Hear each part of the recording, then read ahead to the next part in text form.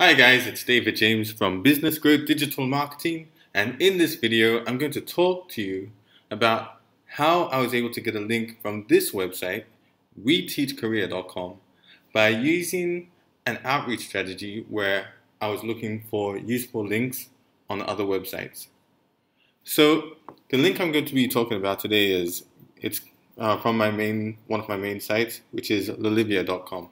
Now, this tactic is a content-driven tactic where the intention is to write valuable content for an audience and then to use that content to find link building opportunities. So I was able to get a link on this site. The useful links section on this site is to help people that are looking for teaching jobs and to teach in South Korea. So I was able to get this link down the bottom here, which links to the article. So I'll show you the article.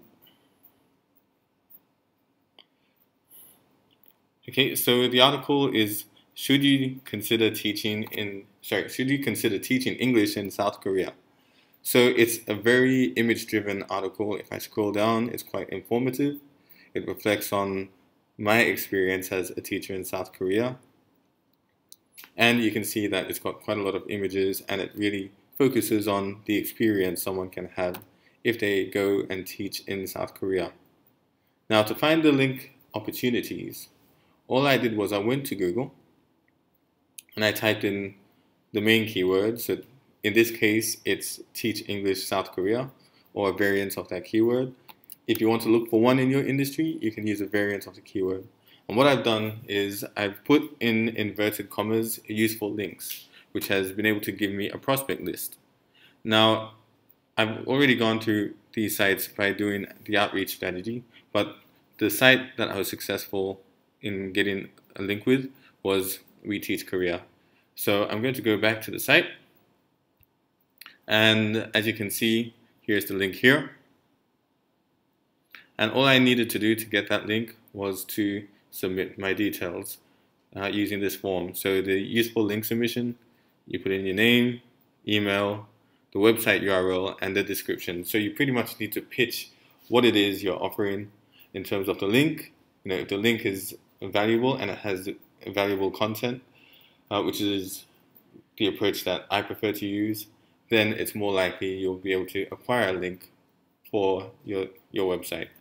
So I've done that, and this link ended up being a do follow link, so we'll just inspect that.